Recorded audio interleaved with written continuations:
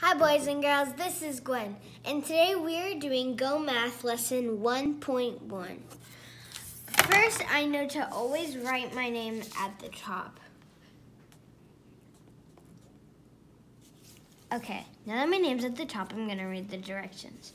The directions say, draw to show, adding to write how many words there are. So right here it says blank ladybugs. Whatever I have to do, I know it has to do with ladybugs. And the problem says, there are 3 ladybugs on a leaf.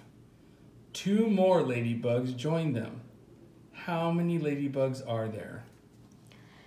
So first on this leaf, I'm gonna start by drawing 3 ladybugs. So 1, 2, 3. So there are 3 ladybugs on the leaf.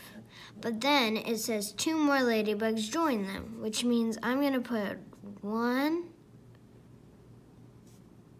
and 2 more ladybugs. Now I'm gonna count all my ladybugs. So I have 1, 2, 3, 4, 5. So that means right here, I would write 5 ladybugs. Good job, Gwen. Thanks for helping us. You're welcome.